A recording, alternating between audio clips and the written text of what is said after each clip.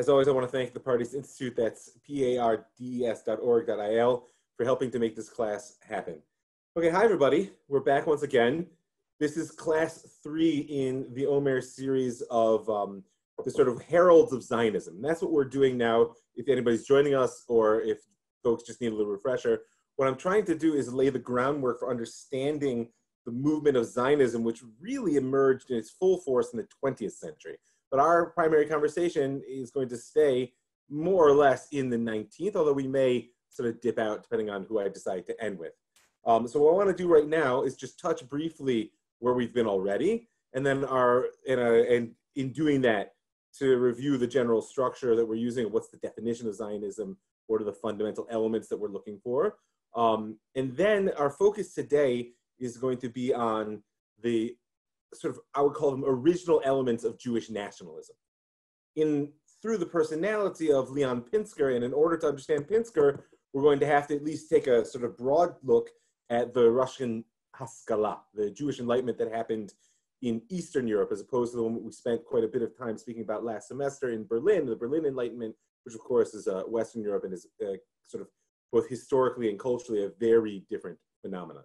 Okay, so we started out with the religious precursors. If you remember Rav Kalisher and Rav Alkali, and really tracing the fact that the messianic ideal is built into religious thinking, and it lends power to that one side of the whole Zionist endeavor that I've been calling the sort of visionary or redemptive instinct. And in fact, we saw in sort of in the students of the Gra and Rav Kalisher and Rav Alkali that it was the practical element of actually doing something to build up the Jewish presence in the land of Israel. That was the chidush, that was the innovation for the religious world.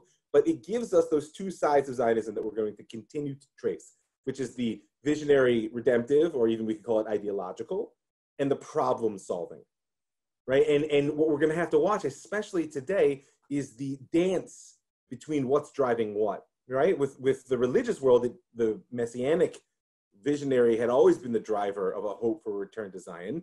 For some reason, in the sort of the 19th century, late 18th, early 19th century, religious personalities, whether it was the Gra, whether it was the Baal Shem Tov, whether it becomes Rav Alkali and Rav Kalisher and others, began to think like, we got to take the reins into our hands to some degree.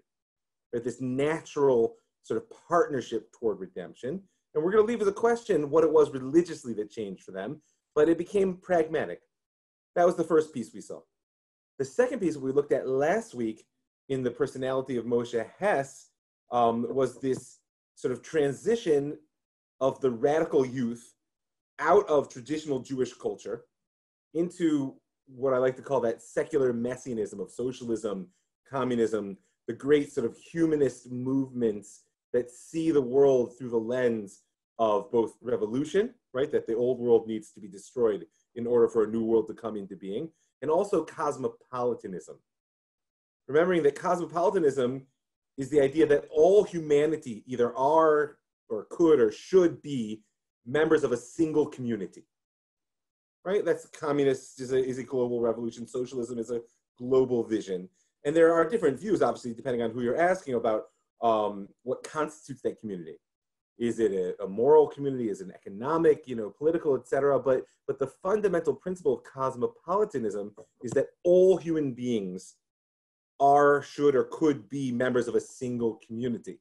And therefore, even though it's universalist, right, it's the unit of measure for what matters in history becomes the individual. And then the question becomes, how does society serve the needs of the individual, right? And Moshe Hess left the fold, so to speak, of his very traditional Jewish family and became one of the sort of earliest thinkers of German socialism.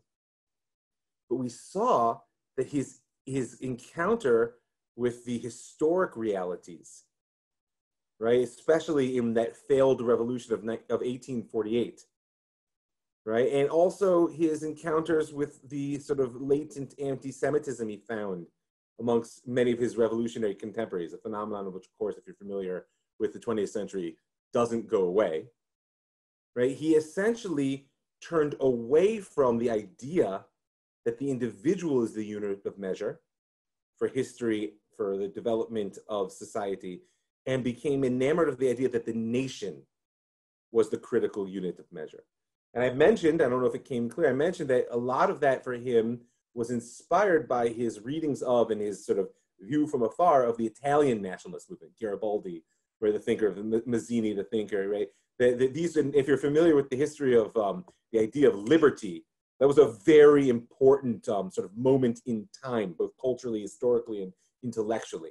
And that's why he chose to call his book Rome and Jerusalem, because he saw the Italian example as people who believed in all human liberty. They were Democrats, small d, but ideologically, Democrats, but they saw the vehicle for that realization of human freedom to be a national endeavor. And so Hess said, wow, that seems to make much more sense than cosmopolitanism.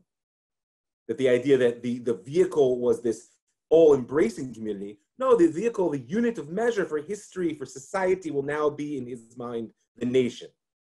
Right? And I pointed out to you that this is a new form of internationalism, right? That the Jew has been sort of international, right? The Jews are essentially the original international people, right? We've been scattered. We don't have a centralized homeland. We, fit into whatever culture, wherever we are.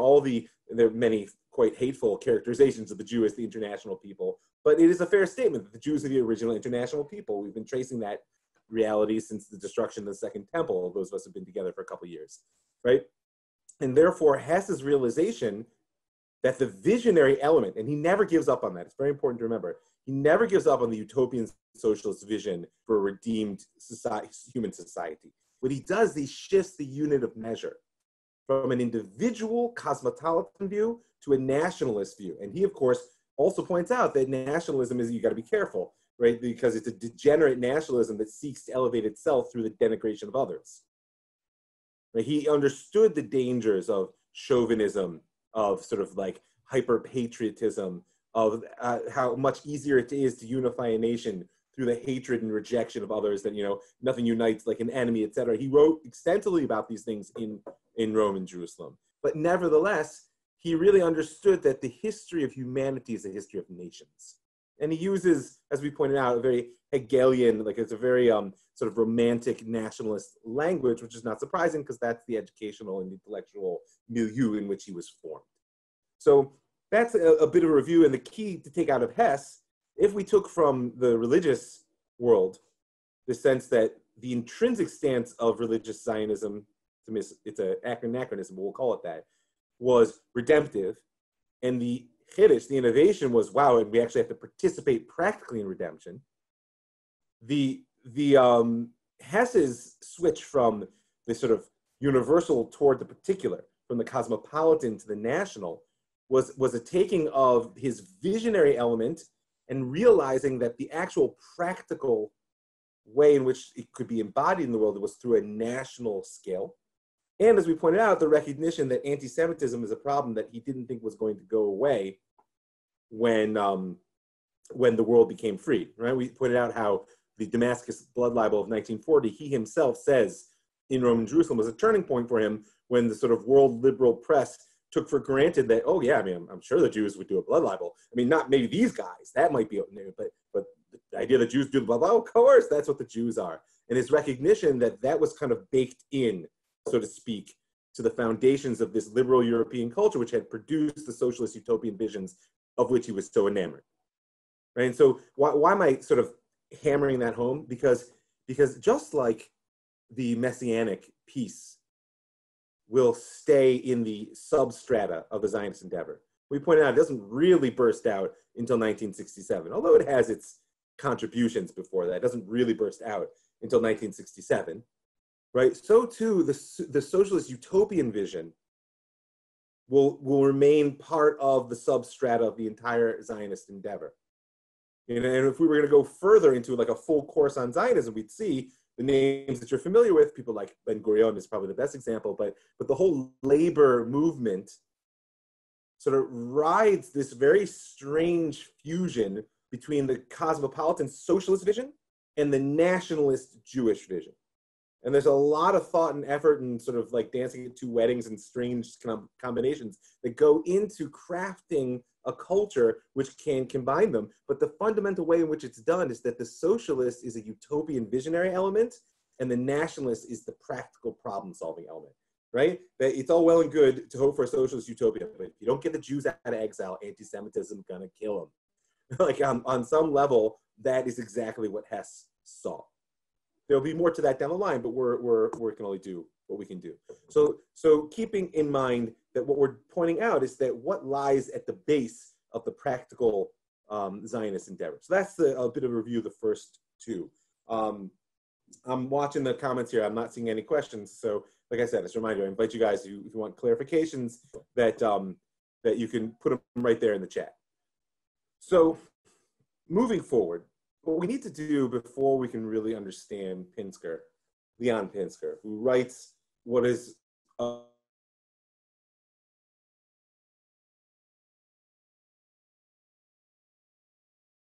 You've frozen. Mike? You might have to put it in the chat. Okay, your voice froze. I heard that you can't see me. I see you all. I'm moving. Can you still hear me? Now we can. Okay, it's okay now. We hear you. About 20 seconds. Okay, now you were frozen, but now you're okay. Wait, yes, you can still hear me. Okay, great, thank you. So we need to understand, again, a little bit of the rise of nationalism. I'm not going to do it all. We need to touch a little bit on what is the nation state. We need to understand what is the Pale of Settlement. What was this sort of organic body of what comes known as the Ostjuden, the Jews of the East, right? And of course, we have to understand, again, to a minimal degree, what was the version of the Jewish Enlightenment that took place there, what's known as the Haskalah, as opposed to the Berlin Enlightenment. So let's start with nation state, because I just want to hit a few key points, because you have to remember, today, we take for granted that the nation state is the sole legitimate expression of national existence. But that was not so, of course, for most of human history, and it's really a product of post-World War I, in many ways, is when that shifts within Europe. It's post-World War I where the international empires cease to be legitimate, and then post-World War II, when you finally take away their colonial holdings, and most of the rest of what we now know as the developing world sort of breaks up into nation states, to the point where today the world international body is called United Nations. People don't often think about that, but it means that by definition, if you're not a nation, you're not a player. You could be an observer, like the Vatican has it says the Palestinians are fighting. Are they an observer status? Is there a state of Palestine, etc.? Right? So that was not an accident, nor was it a given. It is a direct product of the same social forces which will shape a very important element of the Zionist endeavor. So if we're going to define a nation state, you're going to define it usually with three elements of sort of practical elements, and there's kind of a fourth, and then one philosophical. The three practical elements are, number one, territory. There must have boundaries. And on some level, you can think of a state as an organism. An organism has boundaries. You don't have boundaries, you're not alive. And they might be porous boundaries. We're not talking about closed borders, etc. But you have to be able to say, this is and that is not, right? That's number one. Number two, history.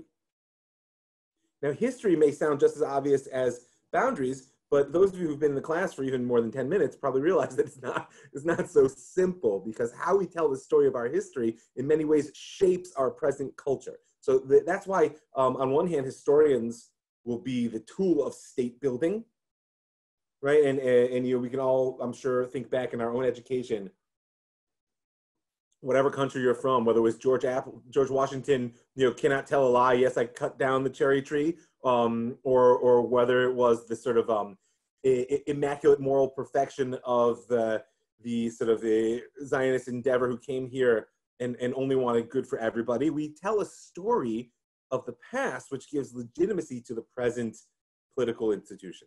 But of course, it's what's called a revisionist role. They can be tools for deconstructing the state. So let's not forget about that. But in general, you've got boundaries, you've got some sort of history agreed upon. Who we are now is a product of who we have been in the past, and language.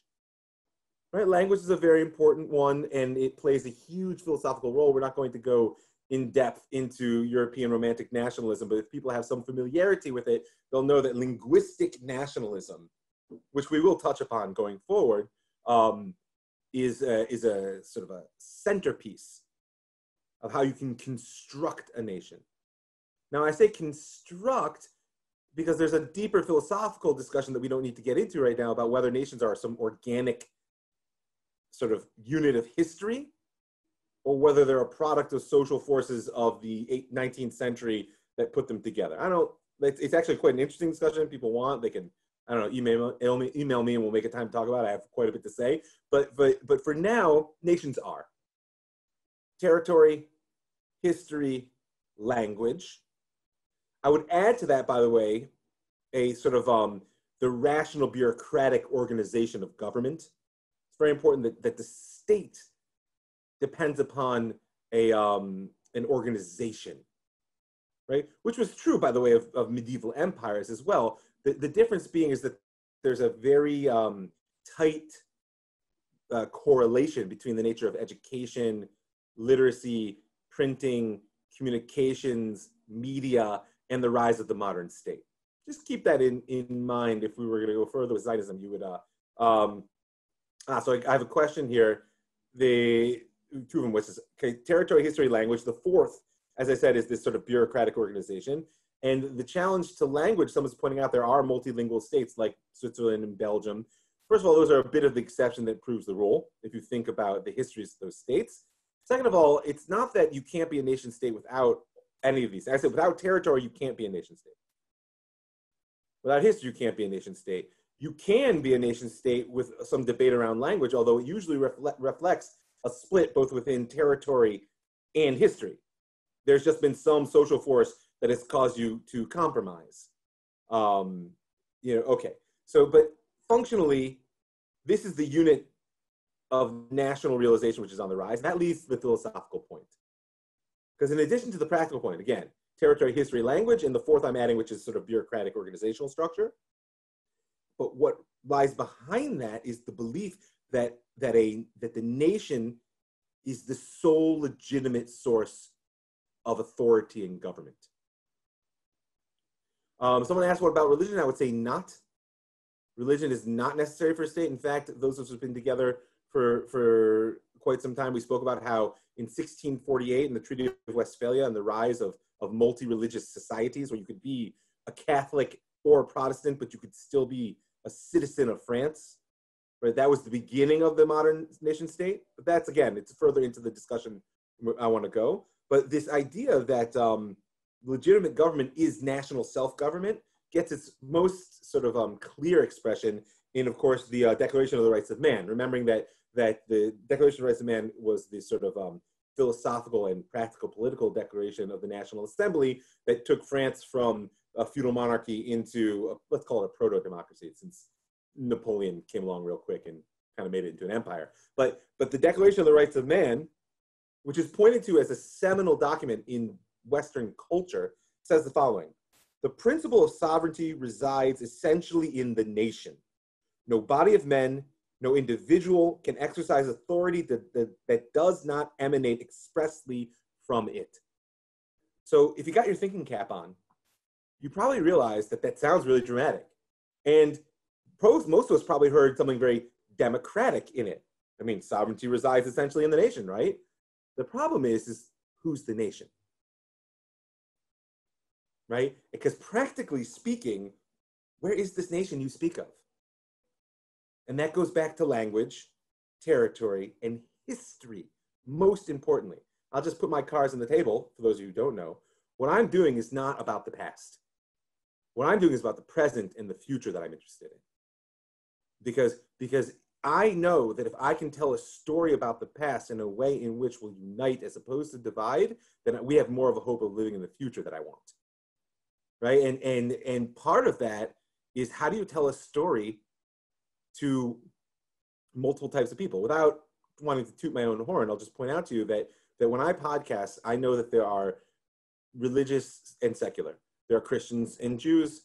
There are conservatives and liberals. There are people that work for the Encounters organization, if you're familiar with them, which does, not just Israeli-Palestinian dialogue, but actually trying to almost shift the balance in that dialogue. And there are people who are part of the Hilltop Youth.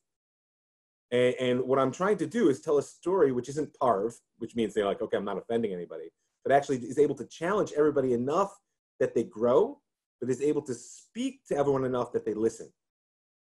And that's how you build a people. That's how you build a people. And that's why I'm mentioning it here. And a lot of that hinges the question of who is this nation? What is legitimate? Who are we telling this story for? And that is going to become quite important as we go forward.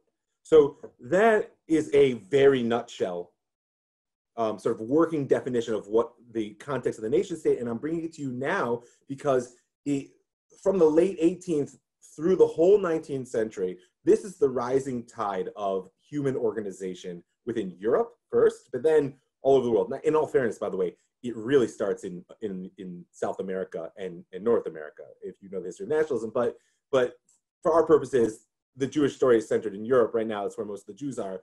So that's where we're focused. Okay, just briefly pause, just simple clarification questions on this functional notion of the rise of the nation state.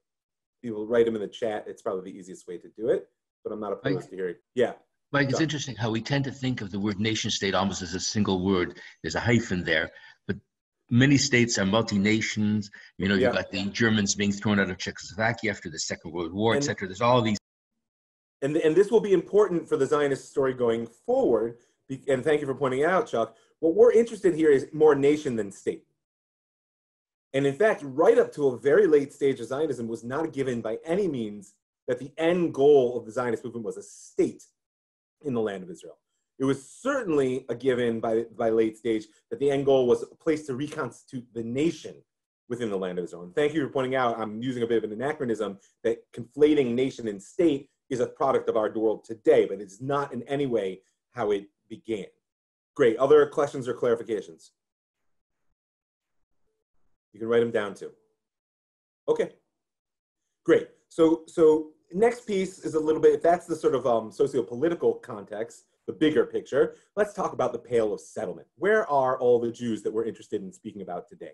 The Pale, which I'm hoping you've heard of, was first created by Catherine the Great in 1791, right? What was the context? You may remember we spoke about it at the end of last semester that Poland went on the chopping block basically in the latter third of the, the 18th century, several times. Well, we don't need to go into the history of Poland, which is, of course, the disappearing and reappearing state of Central Europe. But it went on the chopping block several times, and it had a lot of Jews. And in 1791, Catherine acquired Eastern Poland in the wake of one of the partitions, and it meant that for the first time in Russian history, the empire actually possessed territory with a large population of Jews. Now that may sound strange to you because people think like Russian Jew is like if nation state is one word, then Russian Jew is one word, right? But that began in 1791. And you can imagine that the Russians who were deeply immersed, not all of them, I don't want to generalize, but a good portion of the populace in classic Christian anti-Semitism, remembering that medieval anti-Semitism had two elements. I'm going to explain what the Pale was in a second. I just want to first talk about how the Jews came, right? Classic medieval anti-Semitism had two elements. One was the religious element. We killed their God, which you can imagine is a big turnoff.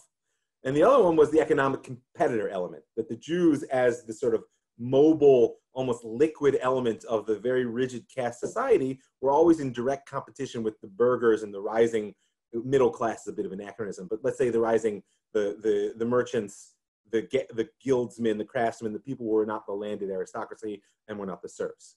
So the economic and the religious anti-Jewism, let's call it, it reared its ugly head almost immediately in 1791. Right, the merchants of Moscow in particular banded together and began to protest the influx of Jewish merchants who, as soon as they were made part of the empire, saw a whole new markets open up because they had been banned. Jews had been banned from the Russian Empire up until this point, with rare exceptions. So they wanted none of what I have quoted here, the well-known fraud and lies of the Jews, which made competition with them impossible. And so therefore they demanded that the Jews be confined, and Catherine actually acceded to that demand, and she created what was known as the Pale. The word likely is drawn from the Latin palus, for stake, which eventually came to mean like a stake fence, right? She essentially drew a line on the map on the east. Remember, Poland is to the west of Russia. So she acquired territory to the west, but she wanted to keep the Jews in the west. So she drew a line to the east, which marked off the new provinces that she'd acquired, beyond which the Jews couldn't move any further east for permanent residency for sure. And at many times they couldn't even travel, even for business or other purposes, east of the Pale. On the west, it was bounded by the Austro-Hungarian Empire and Prussia. And the Jews were kept back from the border, by the way, as well. So they were bounded on both sides. They weren't allowed to live on the border with Prussia and Austro-Hungary because there was concern that they couldn't be trusted, that they weren't loyal citizens. You don't want. And there were smugglers and cattle traders. It was a long-standing Jewish tradition at this point in history. So she confined them into the Pale grew and shrank depending on, what year. But essentially, if you're familiar with the map of Central and Eastern and Northern Europe, it covered most of present-day Latvia and Lithuania, Belarus, good parts of Ukraine, Moldova, and most of Poland, and even parts of Western Russia. It's a huge territory, but within that, there were also major cities, like Kiev is probably the best example, from which the Jews were excluded. So even within the Pale, there were deep restrictions on where they could travel, what livelihoods they could pursue.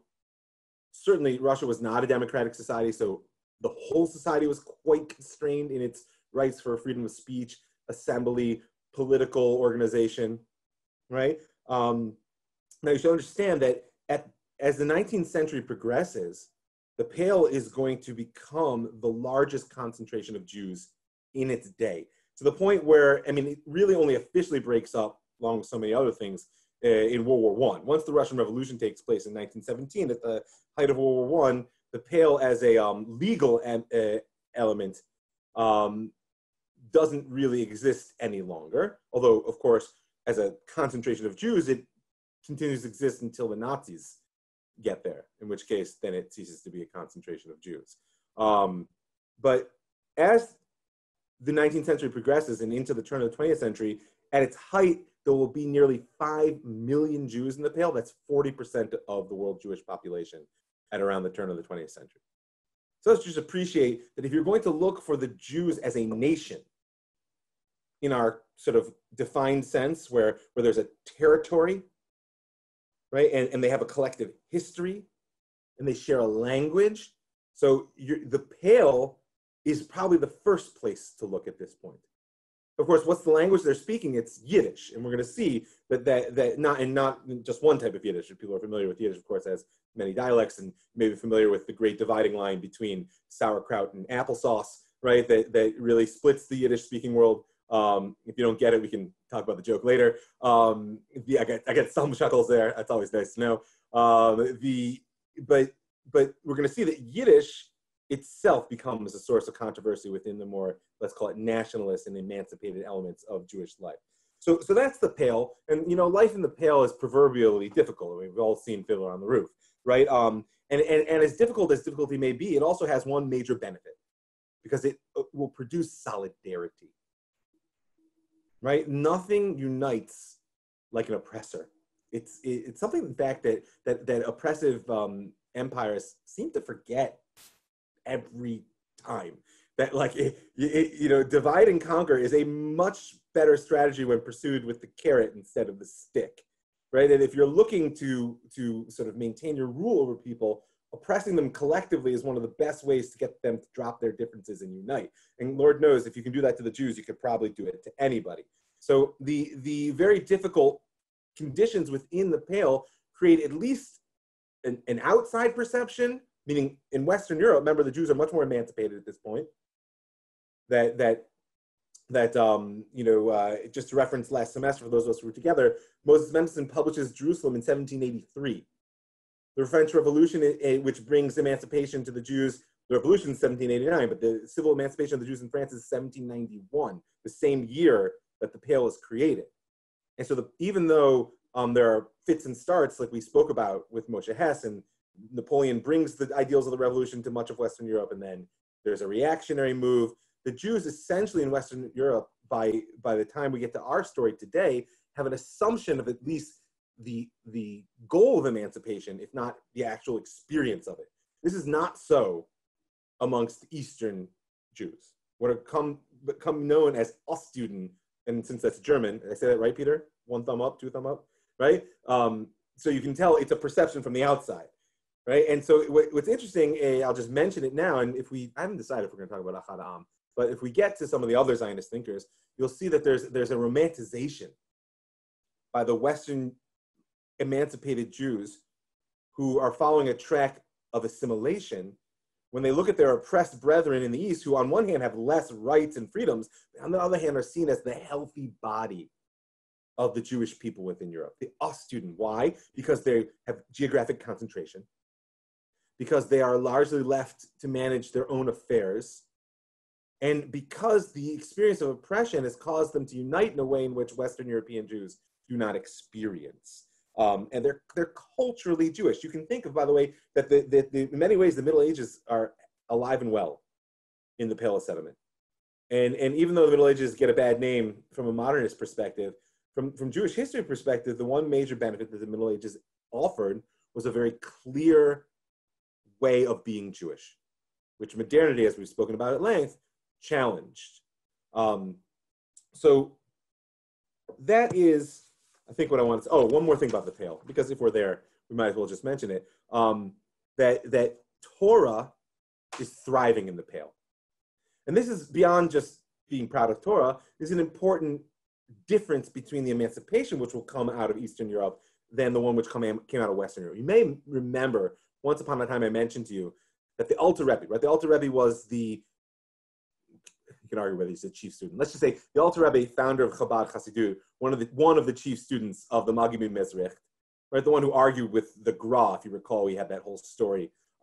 He has a somewhat famous letter that he sent to one of his students when Napoleon Bonaparte looked like he was actually going to conquer Russia. Now remember, on one hand, Bonaparte conquers Russia, the Jews gain emancipation.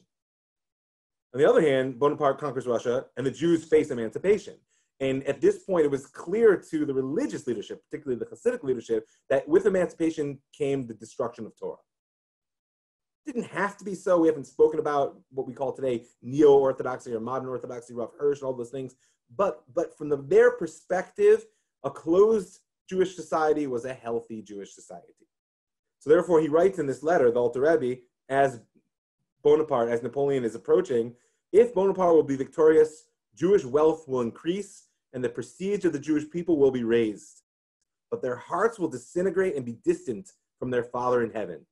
But if Alexander, the Tsar of Russia, will be victorious, though Israel's poverty will increase and their prestige will be lowered, their hearts will be joined, bound and unified with their Father in heaven. Just appreciate what we would today call the sociological analysis that he's bringing to this. Because it's not just, they'll all become fry and they'll leave God. He notices that their hearts will be joined to one another. Meaning he understands that the oppression that the Russian Empire subjected the Jews of the Pale to not only preserved their loyalty to Torah, but it actually enhanced their solidarity one with the other. And so the Chassidut is actually, if not the main, certainly half of the religious life within the Pale. It's widespread, along with the Orthodoxy that we're perhaps more familiar with, depending on where you come from and how you were raised.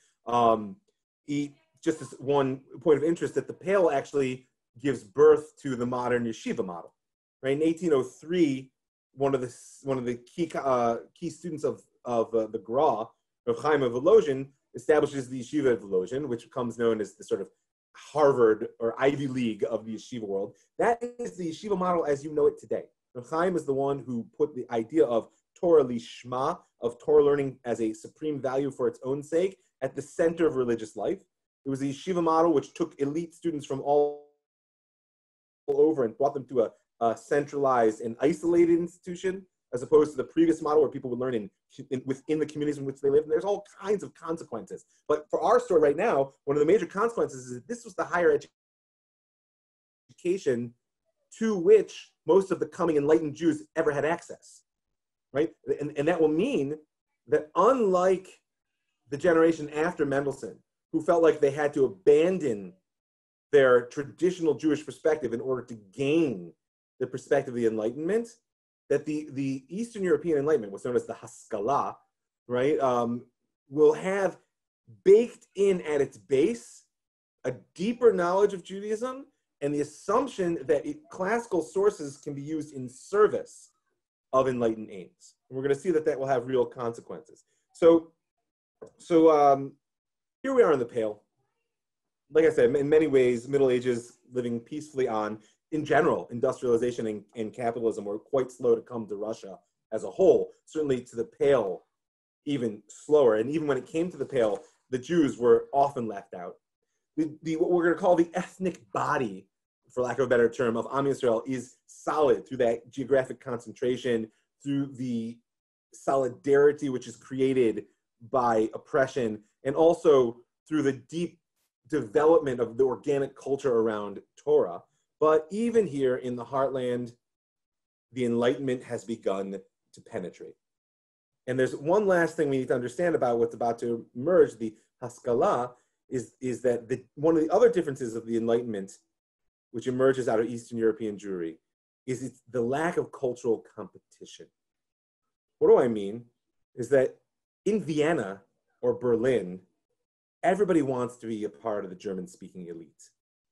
Right? We saw Mendelssohn's arc, those of us who were together last semester, right? And we raised the question of how much of his idealization of Enlightenment values and conceptual frames was a thinly sort of cloaked desire to be accepted amongst the cultural elite of his society.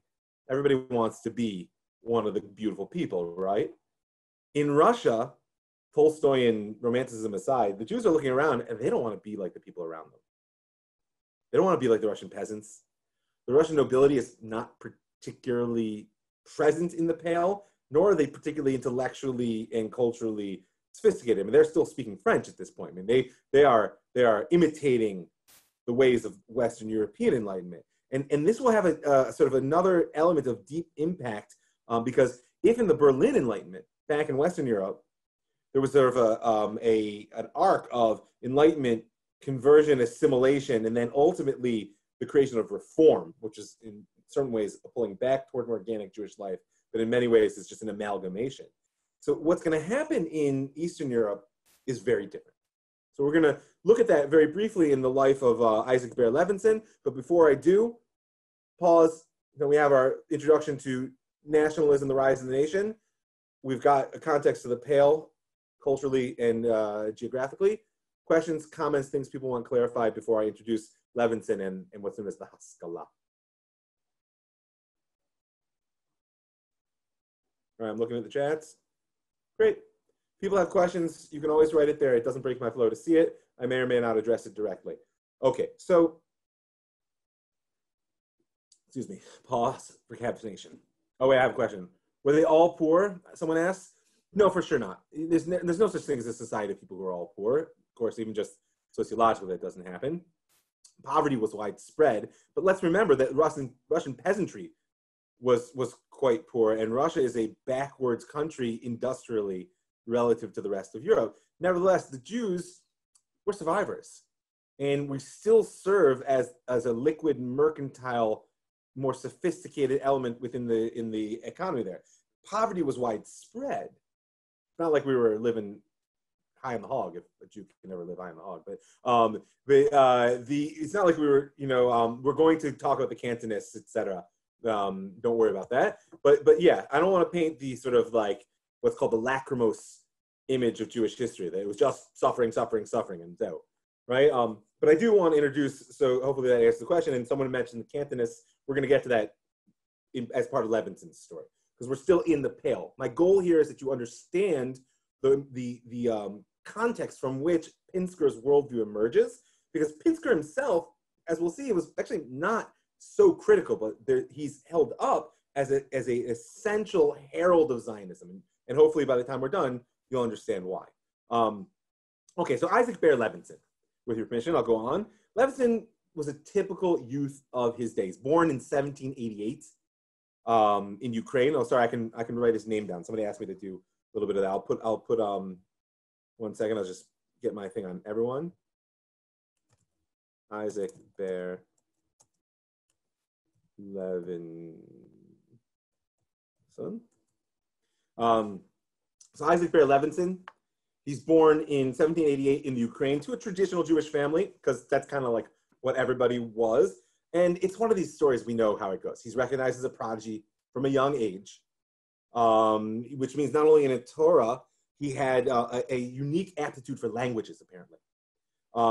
So because of his gifted nature and his sense that he was stuck in a very small world, the first turn he made in his youth was very much the same turn that most of his peers made, which was toward Chassidut, right? Because Chassidut offered, as we spoke about last semester, this mythic horizon, that though you may be stuck socio-politically and physically in a narrow place of the Pale, the inner horizons that Chassidut opens are very real and very profound, and I'm, as you know, a very big fan.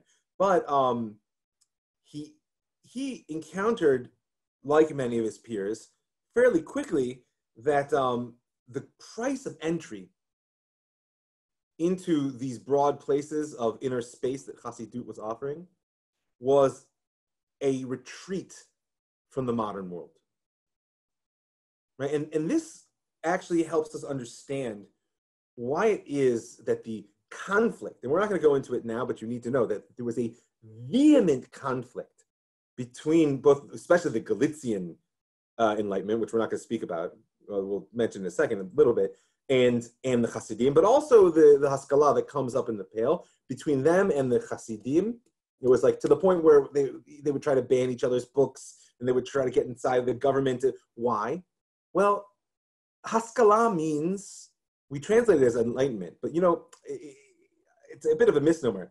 The Haskil, right? If you daven Nushach Ashkenaz, right? Chocha Bina the wait, I can't. No, wait. Chocha Bina Haskil, right? Like it's like something you say 3 times a day, and then when you want to quote it, you just can't pull it out, right? That it's a discernment, right? La skill is to discern, and of course, to discern something, you need a clear framework for judgment, right? Nobody wants to be judgmental. Everybody wants to be discerning. And so the argument that the maskilin, these people who were able to discern the world, remember this is the modern era, as it really is, they're able to discern the world as it really is. The argument is that Chassidut is an obscurantist movement. What it's doing is it's ignoring or covering over or deliberately fudging the world around us in order to gain perhaps something very real. And I'm not going to go into the polemic right now, but their whole desire was to know the world as it really was. And so Levinson turned away from the Hasidic world, and he turned, at first unconsciously, toward the Haskalah, toward the Enlightenment. Why do I say unconsciously? Because his real encounter with the Haskalah came because of his ill health. He was subject to what his generation called nervous disorders. Right? They say it was brought on by his intelligence and his intensive study. I don't know. Either way, they sent him to Brody in Galicia to seek a cure for what ailed him. Galicia, just for context, if you don't know where it is that it was the piece of Poland which during the partition was was stuck onto the Austrian Empire. And Galicia has a rich Jewish history unto itself. We can only do what we can do, right? Oh no, you don't like the Galicianers? That's like a whole, they're going there right now. But he sent to Brody, which is the sort of chief Jewish cultural capital of Galicia, to seek a cure. And we can decide whether he found a cure or he found a new disease, because there he meets all of the leading lights of the Glitzian, the Glitziana Haskalah, the Glitzian Enlightenment, and in particular Nachman Krochmal. I'll put his name down there as well for you, because Krochmal, who, because what I'm trying to say, relatively focused, we're not going to go into, but Krochmal actually represents for us, he represents for us a very important model. Because who is he? He's an authority of rabbinic learning, right? He is a relatively traditional Jew in his own right, but his perhaps best known work is what's known as Moreh Nevuchei Hazman, right? A guide to those who are perplexed by the times, right? Krochmal, which of course is borrowing the title from Maimonides' sort of famous philosophical work, right? Moreh Nevuchim, right? A guide for the perplexed, right? And remember, what Maimonides is trying to do in the Guide for the Perplexed is provide a framework through which the few students who could comprehend it were going to be able to reconcile philosophy and revealed religion. That was the big issue that Maimonides was facing. What Krochmal is trying to do is help his students and readers reconcile between traditional Judaism and modernity, right? And notice, his desire is to reconcile.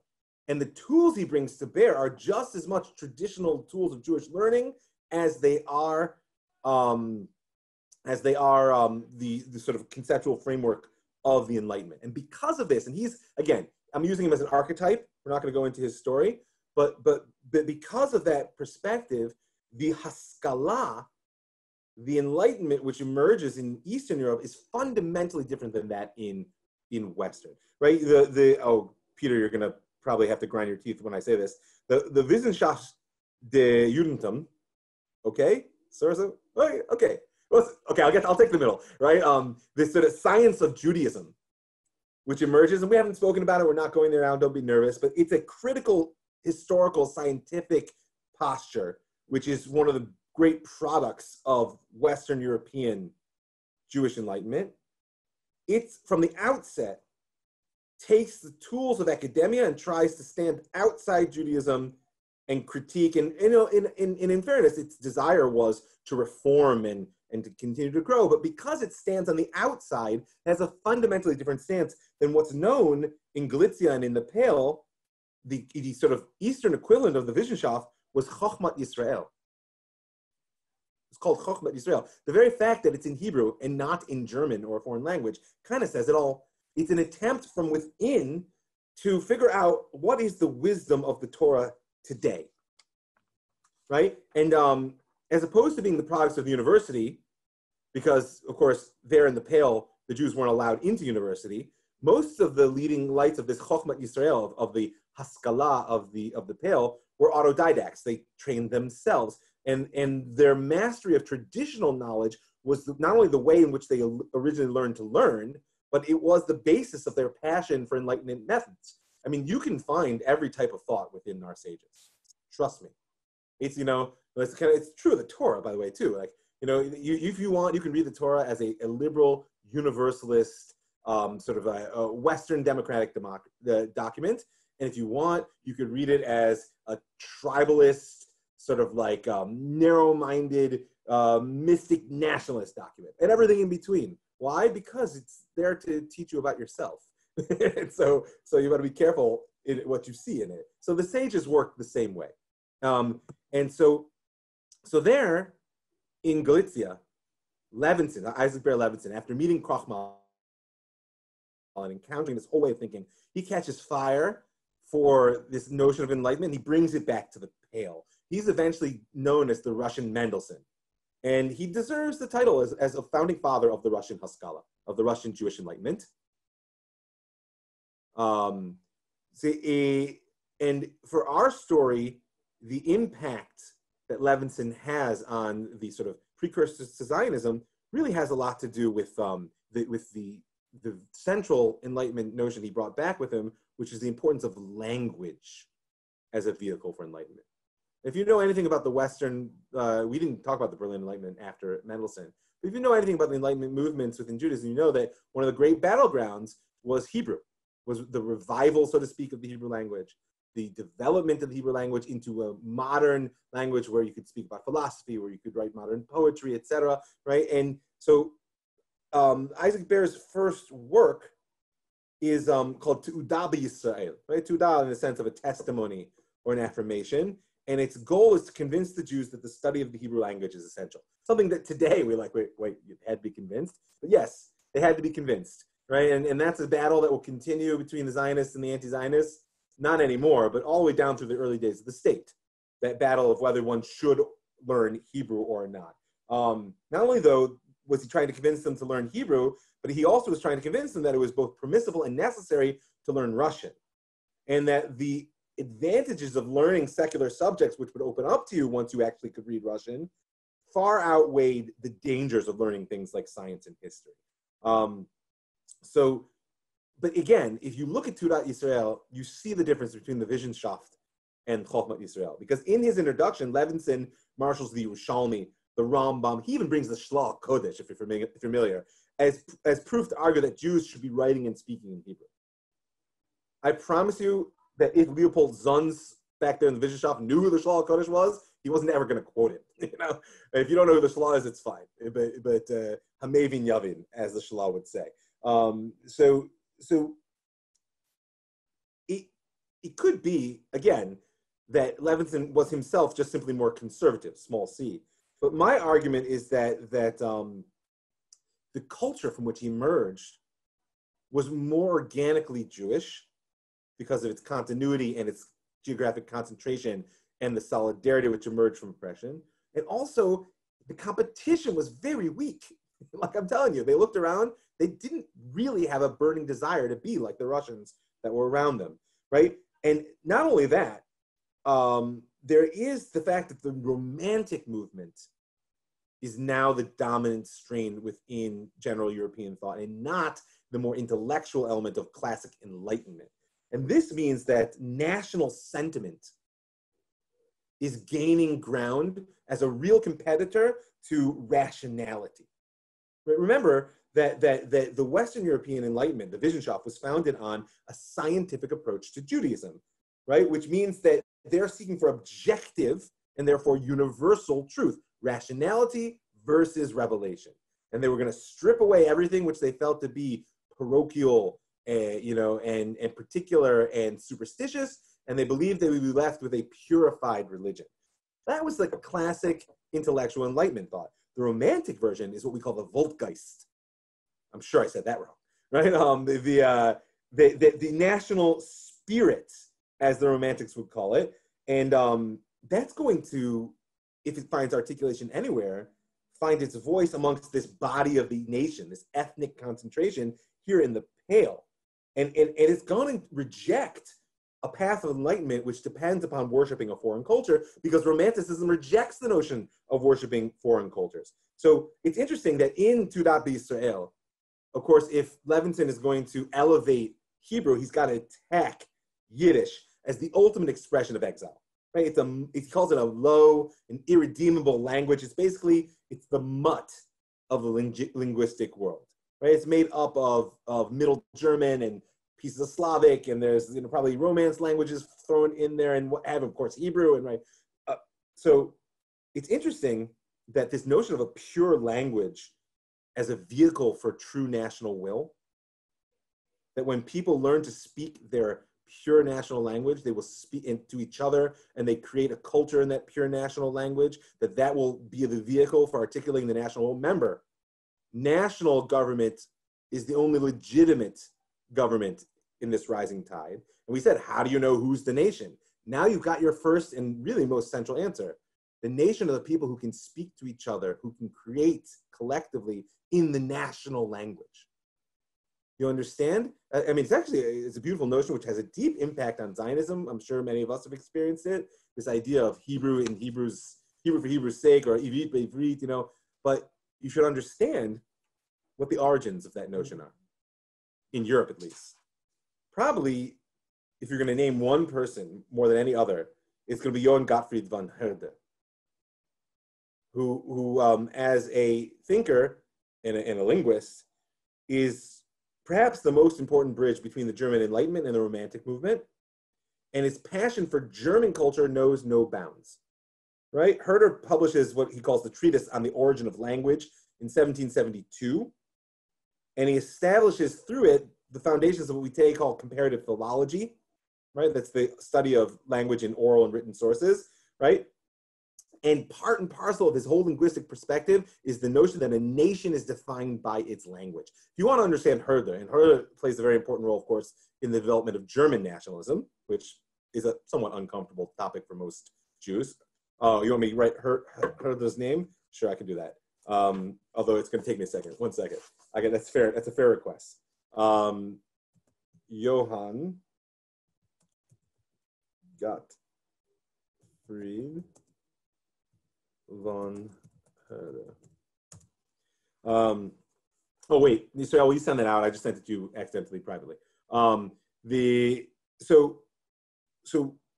if you want to understand why, like, where's the danger here? What's the power?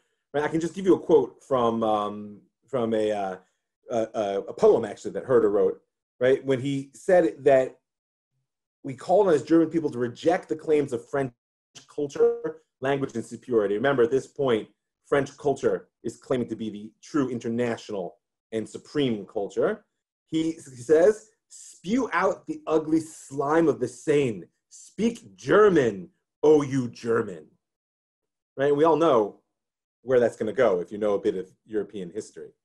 And so we should just be aware that the power of the argument that speaking a pure language and creating collectively within that pure language is you know, it's an energy which will be necessary for creating a Jewish body that will be able to liberate itself from exile. But notice that at its base is being welded this challenge of purity equals national will, and therefore impurity is downright betrayal, if not treason, right? How do you have a multicultural, multilinguistic national body? So someone asked me, I made a sentence, national sentiment is gaining ground as a competitor to, I don't actually know what I said, so I apologize, but I just wanted to register the fact that you asked. Okay, so where does this leave us? So when Isaac Barry Levinson writes to Israel and rejects Yiddish as this hopelessly corrupt vehicle and calls on, and he actually even says it's the cause of the muddled thought and even the immoral behavior of the Jews, you know, he's building on Herder's foundation. Now, Israel was mildly popular amongst the Jews of the Pale. It wasn't a real competitor for, say, the great works of Chassidut that were really the best sellers in the market, but where it really had its impact was in the eyes of the Russian government, believe it or not. In 1823, Alexander I was Tsar, and his younger brother Nicholas became very interested in Israel. Now, Alexander began his life as a friend of the Jews. There was an early phase of lightening of the oppression that the Jews were experiencing, widening the boundaries of where they were allowed to settle. In fact, the first Jewish agricultural colonies in Russia were a result of his liberal policies, and it was a movement that actually would bear fruit ultimately in Zionism. The idea that Jews could own land and work it was a big innovation for many of them. But he allowed Jews to enter elementary and high schools. He opened up the universities more. He recognized the importance of the coming wave of capitalism and tried to get the Jews to establish factories in the provinces where they were allowed to live. He's quoted basically as saying, "If through my efforts to improve their condition, I should succeed in bringing forth only one Mendelssohn from among the Russian Jews, I shall be abundantly rewarded." And again, this is that, as we spoke about, this sort of absolutist, idealist stance that the Jews, through Enlightenment and Emancipation, will be made useful to the state and to human culture. But in 1818, a revolutionary conspiracy was uncovered. His own guards were trying to kill him, Alexander, and he lost his faith in liberalism, along with all the events of the fight with Napoleon, etc. And he decided that actually the liberal approach to the Jewish problem was wrong. And he instead revoked their privileges, he added restrictions, And he handed over the job to his brother Nicholas, who discovered, partially through reading Tuda B'Yisrael, that the new solution to the Jewish question was Russification. You need to turn the Jews into Russians, right? And in fact, Nicholas helped fund the publication of Tuda B'Yisrael. And not only did he fund that, but when the Tsar Alexander dies, Nicholas becomes Tsar in 1825. Now, Isaac Ber Levinson has the year of the emperor.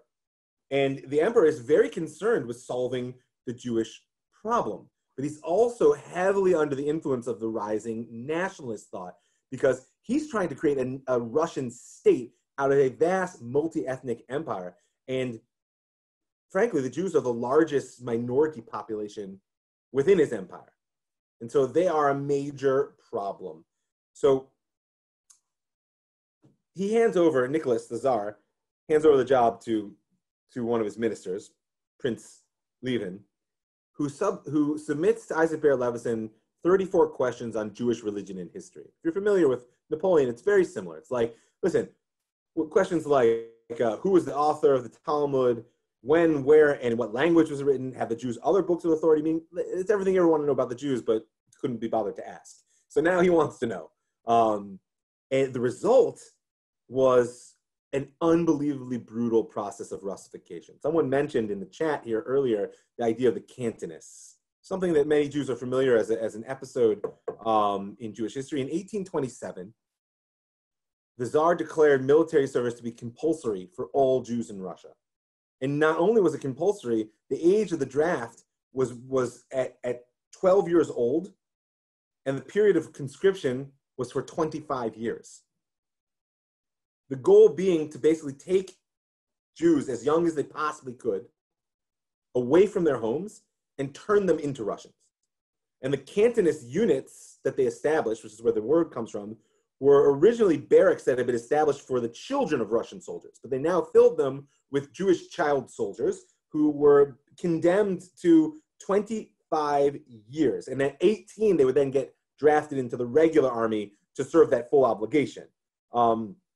This was what they called a keystone in the project for correcting the Jews of Russia, right? He was going to Russify them.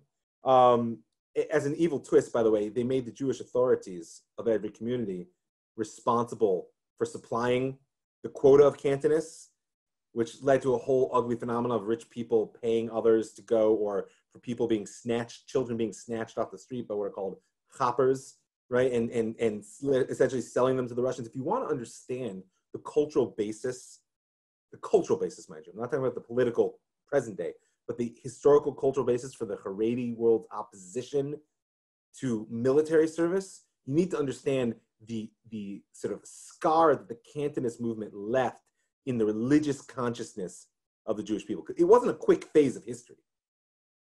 Not a quick phase of history. But for our purposes, it is a passing comment.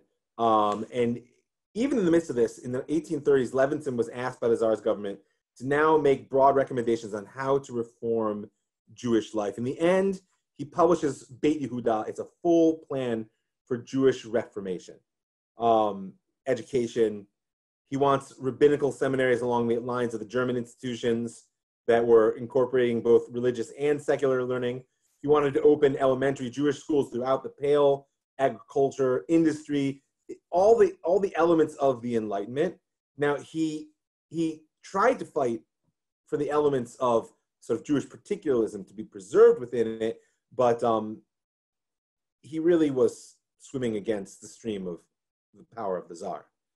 However, I would say that when Levinson dies in 1860, the Russian Haskalah is now actually a movement instead of his personal dream. And the path of Russification, of integration into Russian society, of assimilation, essentially, is open.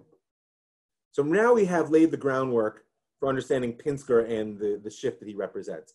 Questions or comments before I take the last 25 minutes and really sort of put the cap on it with Pinsker? I'm looking in the chats here too. Yes. Okay. Your comment about the Haredi opposition to the draft, to the Israeli draft, is that something that they have expressed, that they view their sons and it's explicit. If you're taken to the army, you're going to come out fry.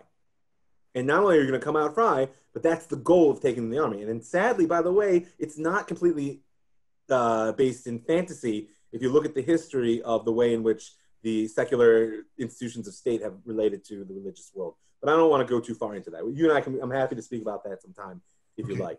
Thank you. Questions sort of on our immediate narrative that will help clarify for people, or I'm going to move forward. Okay. You guys will write them in if things come up. Okay, so. I told you this. What's that, Saul? No, sir. No, it's all right. Okay, no worries. Okay, so we have to remember the Jewish problem. Just to review very quickly, when we were people in our land during the time of the Romans, we were the indigestible element of empire, right? Meaning we fought 1, 2, 3 Roman wars, while the rest of the Mediterranean had been beaten into submission, what they call the Pax Romana. As soon as the Romans managed to solve that as a political problem, because they uprooted us from our land, along comes Christianity, chops the Roman Empire, and even though we no longer pose a political problem, because we don't have a physical basis for our land, we become a religious problem. We go from being the indigestible element of empire to the obstinate refuser of Christian salvation. And that defines the role that we play in many ways in the Middle Ages. Well, Christianity is no longer the organizing principle, at least explicitly so, of European culture that we're engaged with. What's the organizing principle? Enlightenment and modernity. Within Enlightenment and modernity, what we're after now is homogenization. Either the cosmopolitan version of homogenization, we saw last week, where everybody's part of the community, but you got to give up that Jewish particular thing, or the nationalist notion of homogenization, which is a purity of language, of history within a defined territory. Well, the Jews speak a different language, and we have a different history, right? And so therefore, assimilation seems to be the solution, but what we're going to see is it simply doesn't work. The Jew, if we were the indigestible element of empire to the Romans, and the obstinate refusers of salvation to the Christians, will be the alien other of modern society. The Jew just doesn't go away.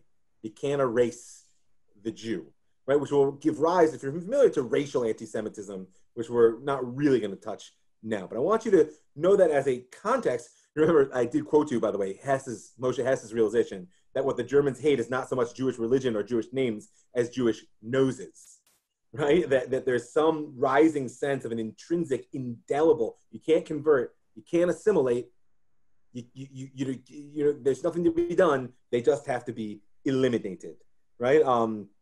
So that is a very important part of the context for the rise of Leon Pinsker. So Pinsker is actually born Yehuda Leib Pinsker in the Pale of Settlement in 1821, and he is a successful product of Isaac Ber Levinson's vision for reform. That's why I spent all the time there. What do I mean? His father, Simcha Pinsker, was a rabbi and a maskil at the same time, rabbi and an enlightened Jew.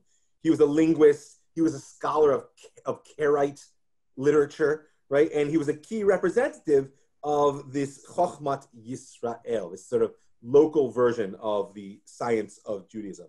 Right before young Leon, or Yehuda Leib, is born, the family moves to Odessa, and his father begins to teach Hebrew, of course, at a Reformed Jewish primary school, which itself was a product of Levinson's sort of vision, because their religious study was combined with Hebrew grammar, secular studies, Russian, and even German. Now little Yehuda Leib does get a strong Jewish identity in his home, but he also imbibes a deep commitment to Mother Russia. Right? And this is one of the things that we have to understand about a lot of the sort of proto-Zionists of his generation, is that he was a Jew. And this sort of facile dichotomy that a lot of historians like to put out, it's mostly said about Herzl. Like Herzl was completely detached from his Judaism until he went to the Dreyfus trial and, oh my gosh, he realized he's a Jew. Life doesn't work that way. It doesn't, right? Also Pinsker, you will hear it very often because Pinsker is seen as a direct precursor to Herzl. He was a militant assimilationist, and then we'll talk about what the and then was in a moment. He became a nationalist. it's not so simple. In the same way that Moshe Hess never gave up on his belief in utopian socialism, people like Pinsker never really gave up on their desire to participate in the larger society in which they found themselves. For him, it was Russia, and so we're going to see that desire to be accepted amongst the nations is also going to be baked in at the base of the Zionist project. So Yudolev is one of the first Jews to actually attend Odessa University, where he studies law as a good Jew. But the problem is that it's not that liberal in Russia yet. So when he graduates with a law degree, there are strict quotas on Jewish lawyers. They figured that one out quickly, right? And so he saw no real chance at a career. And instead, a few years later, he's accepted to study medicine at Moscow University. He actually becomes one of the first Jewish medical students in Tsarist Russia, right? He receives advanced training in Germany and Austria. He comes back to Odessa, hometown hero. He's actually one of the city's most respected people. He's a successful private physician. He serves as director of the psychiatric department of the municipal hospital. He fights in the Crimean War and gets a commendation for bravery. Notice, he is a lover of Mother Russia, but he's also identifies as a Jew. Now, the larger context is that he, of course, is not alone. Since the death of Isaac Bear back in 1860, the program for Russification of the Jews has proceeded quite admirably, right? Russian education, meaning in the language, has spread amongst a significant proportion of the population of the Pale. There are a number of Russian language periodicals which are launched by Jews, and Pinsker is actually the beginning or part of the beginnings of that effort. He's a founder of a weekly paper in Russian known as Razviet, and the purpose of the paper is broadcasting the message that the future of Russian Jews lays in integration within Russian society at large. Now notice, integration is not quite the same as assimilation, but in the end of the day, it becomes a facile distinction. You understand what I mean? We live in a multicultural society where today, nominally at least, one hopes that you don't have to give up on your particular culture to be a full participant within society. That was not so in his day. And so the attempt to dance at two weddings of being a Jew and a loyal Russian is not going to end so well. So, okay. But the way he phrases it in an article he writes in the 1860s is that enlightened Russian Jews must aspire to the twin goals that history has placed before them: to become the sons of their time and the sons of their immediate homeland without ceasing to be true Jews. Sons of their time, that's the Haskalah, enlightenment. Sons of their immediate homeland, Mama Russia, and true Jews. Now, what a true Jew is to Pinsker is hard to say, but it's certainly someone who speaks the Hebrew language, who has a grasp of the culture, who has a loyalty to its cultural institutions. Now, 1861 begins a process of liberalization, a new wave of liberalization in Russia. Right? Tsar Alexander II, if you want to know which one it is, he's the one who frees the serfs. He's known as the liberator of Russia. He takes Russia finally out of the last institutional element of the feudal era. So I guess better late than never, right? But 10 years later, the sort of liberal atmosphere begins to break down. And it happens in the city of Odessa, which is one of the more multicultural cities in the Russian Empire at this point, right? Christian Holy Week historically has always been a time of conflict between Jews and Christians. And in particular in Odessa, it was a time of regular riots between Jews and the Greek Orthodox, who make up a very large portion of the population of Odessa. And in 1871, a rumor circulates that some Jews had vandalized a Greek church. And once again, this intercommunal violence breaks out. Now, like I said, this is an annual event, but this time, many non-Greek Russians joined into the riot, which meant that the police couldn't really so easily intervene. And soon the situation develops into a full-scale pogrom. And Pinsker witnesses the depth of anti-Semitism, of Jew hatred, which is being expressed. It shocks not only him, but all the Jews of Russia, right? This, again, is the classic, classic Christian anti-Semitism. They killed our God, and I have a quote here: the Jews offended our Christ, they grow rich and suck our blood. Now, many historians see 1871 as a sort of a wake-up call that caused people like Pinsker to begin to question whether it was really feasible at this stage to integrate into Russian Christian society. and therefore a turn toward a sort of more of a Jewish, we call it national consciousness. Again, similar to Hess. It's like having given up on the ideal of emancipation, but practically speaking, it doesn't look like it's working. And so therefore, what you end up going toward is like, well, we got to get out of here. Like, you know, listen, and Ashavo Mashiach Tikenu will all be one happy planet. Until then, I think I'd like to go home, please. But really the worst comes in 1881. 1881, Alexander II, Tsar Alexander II, is assassinated by a member of what's called the People's Will Movement in Petersburg, and the results are devastating, right? There's a reactionary political wave that sweeps Russia. All the reforms that the Tsar had done basically were all but forgotten. His son, Alexander III, who actually witnessed the assassination of his father, he passes what are known as the May laws, which begin limiting Jews in residence, once again, back to the Pale and taking away the civil rights that they'd gained. And finally, a wave of pogroms begins to sweep Russia between 1881 and 1884. It's known as the Storm in the South. And there's a lot of historical debate around it, but at least it was perceived by the Jews of the time that to be state-sponsored. And it was all part of what appeared to be a new solution to the Jewish problem, which was being proposed by Constantine. I'm not even going to bother to try to pronounce his name. What I'll do is I will write it to you all so that you can mangle it in your own pronunciation. 1 second, right? Constantine, I can say. Here's the problem. Anybody who can say this will get a shiny silver penny from me later. Of course, a shiny silver penny is actually probably worth a lot of money today. I already spelled it wrong. Pubnonos.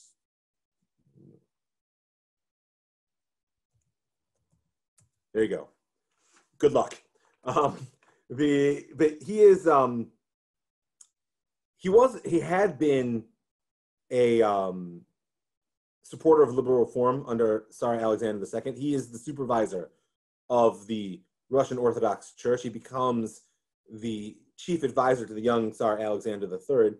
And when he sees what he calls the fabric of traditional Russian society eroding and in the face of these reforms, he becomes a reactionary after the assassination of Alexander II and decides that only the deeper spiritual unity of the Russian people, and in particular the unity with the Tsar, was going to preserve Russia. And the Jews were, in his eyes, the chief obstacle to that goal. His solution was quite simple and quite brutal. As he's quoted by saying, 1/3 will die, 1/3 will leave the country, and the last third will be completely assimilated within the Russian people. You may have heard this quote before, and this is why I saw somebody put there in the notes, so Avram put it, that from 1880 to 1920, more than 2 million Jews will flee Russia, mostly to the United States, and then a few of them will be involved in the early phases of Zionist Aliyah to what is at the time Ottoman Palestine. And this was the environment in which Leon Pinsker was forced, along with many other advocates of Russification, to seek a new solution to the Jewish problem. And I would say that the solution was quite dramatic. Right? He, in 1882, on January 1st, Pinsker publishes a German language pamphlet in which he claims that assimilation is an impossible dream, and he urges the Jewish people to strive for independence and national consciousness. That pamphlet, of course, is known as Autoemancipation. Right? Now, in many ways, the title says it all. Autoemancipation. We're done waiting. I've got a great quote here, right? Where is it? Come on now. He says, for almost 2,000 years, we've been patient. And if we had taken agency in our redemption, it has been almost exclusively through adherence to the Torah. Remember, that's my quote, not him. That sounded good though, didn't it? This is the lack of national self-respect and self-confidence of political initiative and of unity are the enemies of our national renaissance. Help yourselves and God will help you, right? This not only is a consistent call. Remember, the religious heralds of Zionism, we were also encountering this idea of being partners in redemption. But what Pinsker is actually placing at the base of what will become the Zionist endeavor is this idea that you've got to leave God behind if you're going to help yourself. And that, together with this desire, if not to assimilate, then at least to be accepted by the non-Jewish world, has a deep impact on what becomes known as political Zionism, right? In fact, in many ways, those are the cultural characteristics of political Zionism, which desires to create a nation like any other. Now, Pinsker was a doctor, as we said, and he actually diagnoses the disease of the Jewish people in exile as, he doesn't call it anti-Semitism, although the word is coined more or less around this time in the German language, right? He calls it Judeophobia, and he says it will remain an incurable disease so long as the Jew is a disembodied ghost amongst the nation, he says, right? And he says the Jews are a distinctive element, right? And as such can neither assimilate nor be readily digested by any nation. That the only solution is by readjusting this exclusive element to the family of nations, that the basis of the Jewish question will be permanently removed.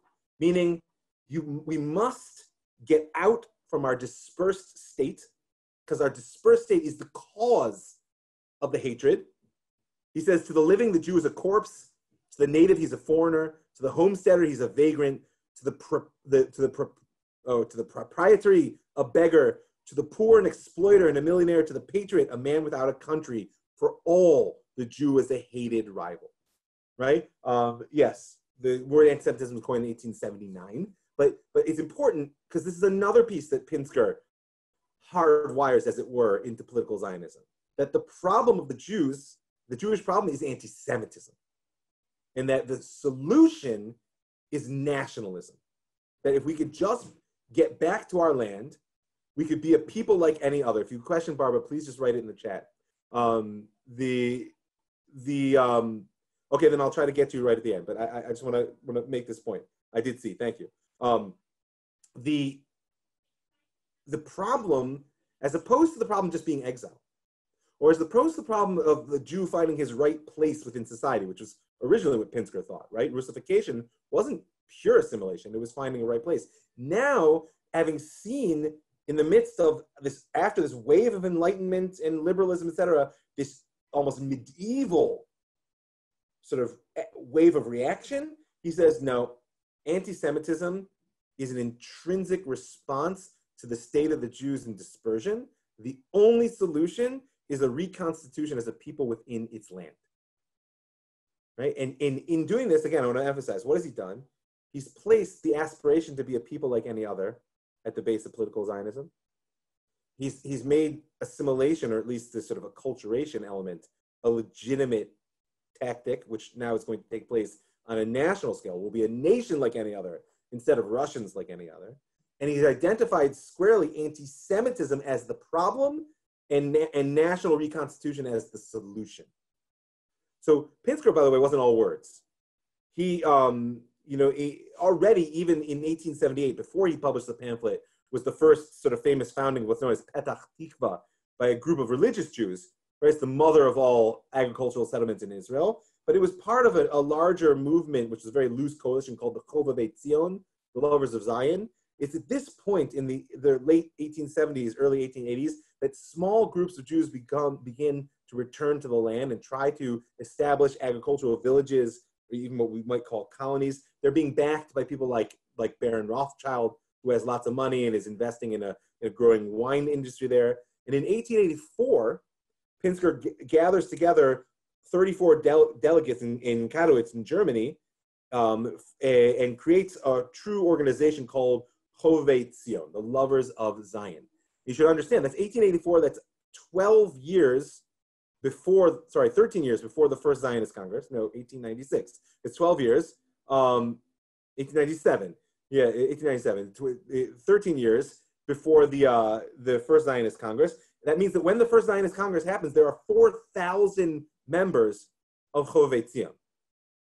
It's important to know that because oftentimes Herzl is painted as the sort of originator of Zionism, but you're seeing a tremendous momentum here, and in many ways, I mean, I'll just read to you in Herzl's own words, and then I'll get your question, Barbara. In Herzl's own words, that he says in his diary from February 10th, 1896. Just as Herzl's book, The Jewish State, is being published, he writes in his diary, read today Pinsker's pamphlet, Autoemancipation. Dumbfounding agreement on the critical side, great similarity in the constructive. A pity I had not read it before my own pamphlet was printed. Still, it's a good thing I knew nothing of it, or perhaps I might have abandoned my own undertaking. That it is a justified link, which is made between Pinsker and Herzl, but in many ways, you know, it takes a certain type of personality to take an idea and make it into a movement, and that will really wait till Herzl. Okay, I'm done with that. Barbara, you've been very patient. You got a question there? Okay, Mike, can you hear me? I agree. All right, I'm sorry. I just feel like the last 5 minutes you went really quickly and lost. Okay, so let me tell you where I'm okay. Well, would it be helpful for you if I reviewed all the elements of Pinsker's? No? Okay. Yeah, no. So when you said he wrote the Autoemancipation, yes. First you said that he said, help yourselves and God will help you. Right. But then he said something about he didn't believe in God. So I didn't understand what you meant by that. Well, I mean, help yourselves and God will help you sounds nice as a slogan. But the way it's eventually translated practically. So you saying he was anti-religious? But you said until now no, he wasn't anti-religious, but he represents this growing sense amongst sort of emancipated Jews that religion is a breaking force. It's holding back our practical efforts, and that will become pronounced when indeed after the First Zionist Congress and the birth of a political movement, almost universally the religious world will stand in opposition. And that's when this sort of help yourselves and God will help you will become, well, I don't need God, I'm gonna help myself. You know, so Pinsker is, again, he's dancing at two weddings in many cases. Good, yeah, what else? But, I mean, this is a huge, what else influenced him? Do you understand? So the pogroms that happened, all of a sudden he had this huge, do you understand what I'm saying? Yeah, I understand what you're saying, and maybe I'll end with this because I got a few minutes, is that's why I said you want to be wary of what I call facile historiography. There's a temptation to say he was an assimilationist, and then he had this pogrom experience. He said assimilation doesn't work, and we need to become nationalists. Just like people like to say about Herzl, that he was assimilated, and then the Dreyfus trial, and that it's not true. It's not the way people work. It's not the way history works. What he was, as I tried to build the picture, is he was a person who was trying to hold two sides of the Jewish story. The answer to it. The particularist element of a Jewish pride and culture, and the desire to be an emancipated, enlightened member of a new Russian society. Right. When he saw through the pogroms that dream may be very far off, and that the very existential threat of anti-Semitism could snuff the Jews out before it was ever realized, that's when his I would call his visionary Enlightenment element took a back seat to the sort of practical nationalist element. And this is the key I want you to understand, is that at this point, and maybe if you could just mute because I want to finish off in the last two words, and I'm happy to stick around for a minute or two at the end if you want to ask a couple more questions. I appreciate your patience. At this point, I want you to understand is that we have not yet seen idealistic nationalism, right? At this point, nationalism has only really served as a pragmatic vehicle or perhaps an interim stage, like for Hess in the realization of this socialist utopia, or for Pinsker, it's a solution to the problem of anti-Semitism. It will wait until people like Max Nordau and Zev Jabotinsky to the point where enough of the idealistic side of European national, although in all fairness, we did see a little bit with the linguistic purity and the emphasis on Hebrew, but that was an emphasis which joined together with the more sort of emancipation assimilationist stance. I mean, Isaac Baer Levinson wasn't a nationalist, though he believed in the importance of a pure Hebrew language. So at this point, just to give the dots, right, we saw the sort of religious messianic element and the awakening of a pragmatic recognition that we need to be partners in redemption. We saw in Hess this tension between the sort of universalist, cosmopolitan, utopian socialist vision And again, the collapse back to a pragmatic sense that actually perhaps the world works better when it's broken into nations than in a cosmopolitan unity. And now we have Pinsker, who the two sides of the Russian Enlightenment, Vaskala, which were embodied with him, the sense of a deep loyalty to place and a valuing of the Enlightenment and emancipation, sort of the culture, together with a real pride and an organic expression of Judaism. It's not just an intellectual construct, it's an organic expression. It's how he was raised. It's who he is. And an attempt to try to reconcile those through an acceptance within Russian society, which collapses between 1871 and 1881, and never causes him to abandon the belief in emancipation, just causes him to shift tactics toward a national solution to the problem of anti-Semitism. And then we now have three of the heralds of Zionism, and I think it's laid a good groundwork for us. I appreciate everybody's patience and participation, and I'm going to stop there. But I'm good to my promise. Barbara, if you want to hang out for a couple of minutes and ask some more questions, I'm happy to do that. Thank you, Mike. Thank you very You're welcome, much, guys. We're Mike. looking to you. Thank you, Mike. Thanks to everybody. Just a reminder that tomorrow classes begin at 9 a.m. with Rav Ot, followed at 10:30 Alex Israel, and 12 o'clock Michal Kahane with our roundup of Daf Yomi. Thanks again, Mike. You're welcome. Please leave the meeting open. Yeah, I'll close it. That's no problem. Okay, Barbara, you with me? Yeah, okay, so at the end, it just got a little, you said in the 1880s, small groups started to move to Israel, and then you What was Cultivate Sion? So the first new agricultural settlement in Israel was Petach Tikva, which is a biblical quote. It literally means the opening of hope. And it was a group of religious Jews who in many ways were inspired by the sort of vision of Rav Alkali and Rav Kalisher that we spoke about, that an actual engagement with the land was a key trigger for redemption. But they also had that element of, we got to get out of Dodge. Like, your life in Europe is going downhill. And there was even an element of hang on one second, I'll tell you, 1 second.